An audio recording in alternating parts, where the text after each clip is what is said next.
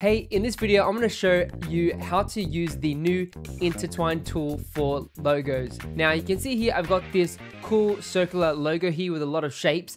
And what I want to do is actually overlap some of the shapes to make it look more unique instead of just really flat and static.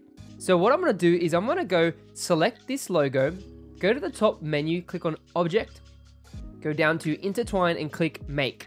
Now, once you do that, you'll see in my Layers panel over here, it turns the shapes into an intertwined group, as you can see there. And so if you want to release the group, you can go to Object and you can click Intertwine and Release, or you can click Edit. So if you click off the group, you can always go back and fix it.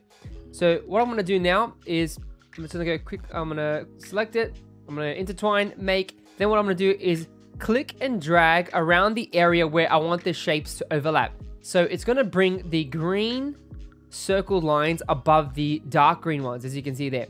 And also I want to do now is make sure you draw over the full circle. So you have to do it like this. If you only do it like halfway, it will cut off, it will only overlap and intertwine half of the shapes. Make sure you go around the whole shape like that, so it's going to be perfect. And then what I'm going to do, I'm going to go around and circle over some of these shapes to overlap it.